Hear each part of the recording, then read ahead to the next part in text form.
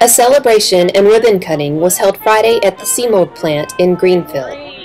2, 1, go! From a county standpoint, it is sure nice to be able to deliver some good news as opposed to something else that's not gone quite our way. In March of this year, the Times-Gazette reported that the Highland County Board of Commissioners had secured a $485,000 revolving grant from the Ohio Department of Development for Seamold. And I think one of the lasting things beyond what we've done here, right here in the footprint of the company, is this revolving loan fund that as we pay back the money that Highland County lent us, it will be there for others. We are proud and happy to have Seamold continue operations in Greenfield.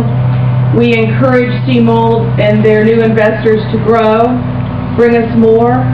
We're happy to accommodate anything that you need.